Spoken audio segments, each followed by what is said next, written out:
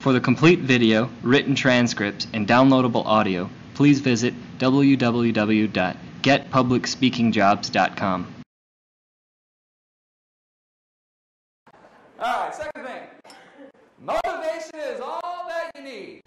I hear that all the time. Hey, I don't need to learn speaker techniques. I'm motivated. How many of you are motivated? Yeah, we all are. Okay, I have a little acronym that I like to say. MDPYM. And that stands for Motivation Doesn't Pay Your Mortgage. Go try and deposit motivation into your bank account. It does not work. I believe in motivation. I believe it's important.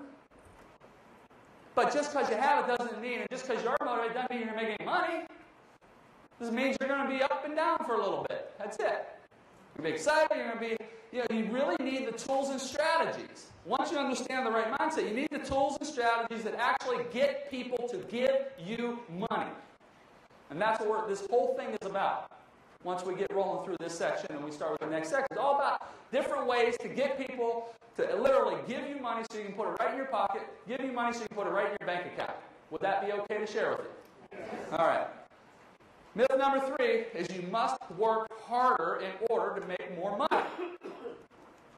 I grew up believing this myth. My dad passed away about 19 months ago, and a great man. Tom and I grew up in the same small town area back in western Pennsylvania, and just good, hard-working folks back there. I mean, just good, solid-the-earth people, work harder, and my cousin David and that work harder than anyone. My dad was the hardest working man I've ever known in my life. He worked in the steel mill for 30 years. 30-some years, actually. He's the type of guy, he'd get a day off from work and he'd paint the house. He just had to work and do, I mean, 12-hour days on the railroad as a conductor, work on Christmas and, all that. I just remember that growing up. Hardest working man I've ever known in my life. And I admire and respect him and adore him. But he never made more than $29,000 a year. And he's the hardest working man I've ever known. And I grew up believing if you just work hard, you'll be successful. That is not true. I can try and work as hard as I want to run out of this wall. It ain't happening. It doesn't work. I don't care how hard I work.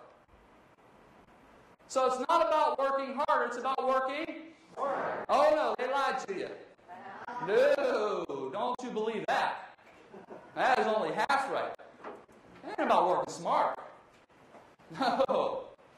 For the complete video, written transcript, and downloadable audio, please visit www.getpublicspeakingjobs.com.